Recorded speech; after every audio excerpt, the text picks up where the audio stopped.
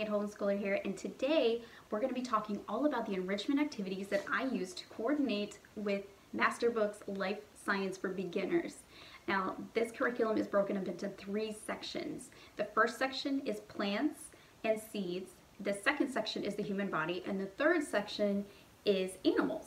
So all 3 of these topics my second grader was really interested in, and each section I'm going to show you the different coordinating activities that I did to really bring this science program to life and make it memorable and fun and engaging for my second grader. So let's get started. So the first thing that I have is we started a garden. Now I know it sounds a little tedious, especially if it's not something that you're used to like me. I posted a lot about this on my Instagram, and it's the Handmade Homeschooler on Instagram as well. And what we did was, because I didn't have all the tools and really the know-how to do it, we started off easy. We just started a container garden. And if you Google container garden, it will come up with tons of ideas on how to make this super, super simple. Now, all I did was I just gathered some pots, and we got some seeds. We got some at the dollar store. We got some from Amazon. I got a bag of like little wildflower seeds because I heard they grow super fast, and I got some sunflower seeds because I just like sunflowers.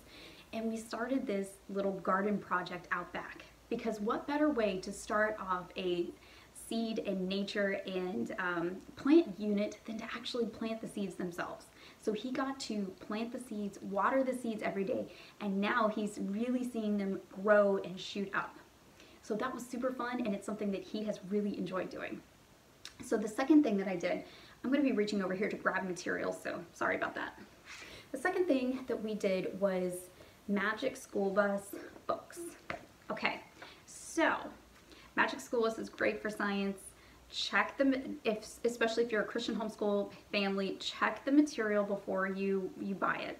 But so far, everything that I have used has been great. We are using the plants and seeds and the inside of a beehive book. Now, when you start something like flowers and plants, it's just natural to kind of go into bees and beehives. So we bought both of these books. I bought them for I think $2 or $3 on thrift books.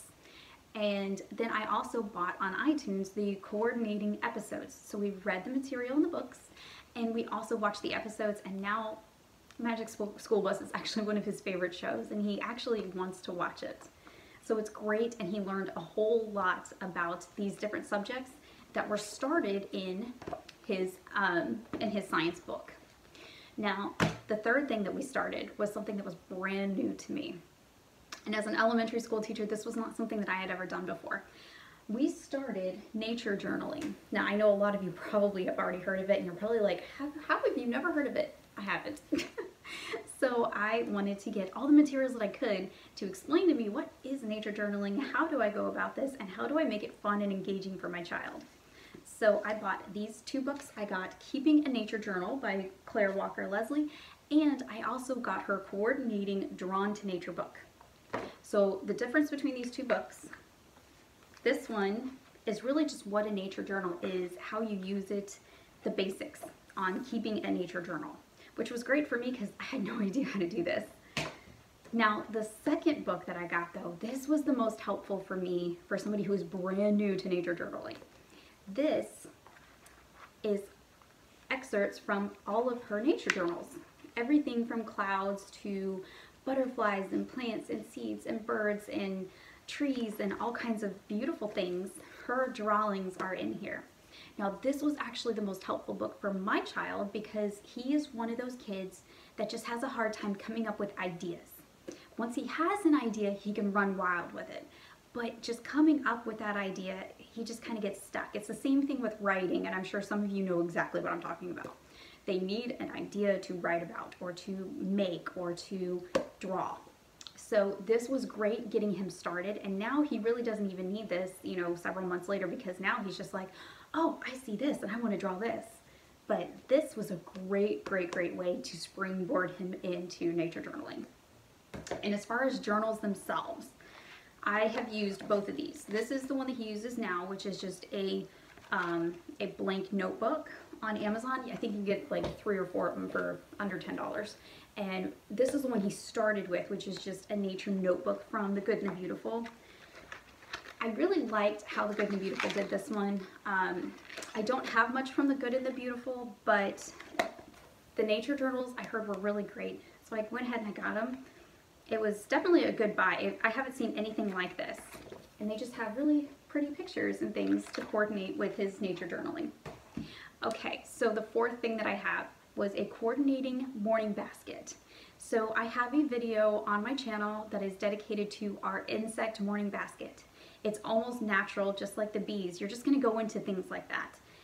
My child already really likes insects, so this whole unit kind of just neatly came together. I bought a bunch of books off thrift books, excuse me, and we got different activities and things like that. You guys can see that on my channel as well, and I'll try to remember to link it down below too.